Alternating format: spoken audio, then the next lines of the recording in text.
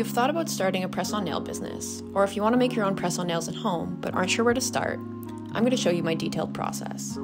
I decided to open a press-on nail shop just over a year ago. With zero nail school or training, I spent months researching and consuming every video and article I could find on the topic.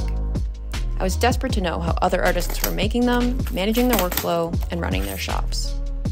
Since that time, I've been fortunate enough to make hundreds of sales and have improved my painting skills tenfold.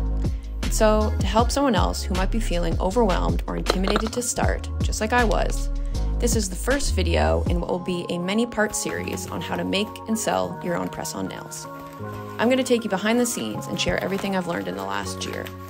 But before we dive into the designing, branding, packaging, and everything else that goes into running a successful shop, this first video will give you an overview of my process for making press-on nails from start to finish.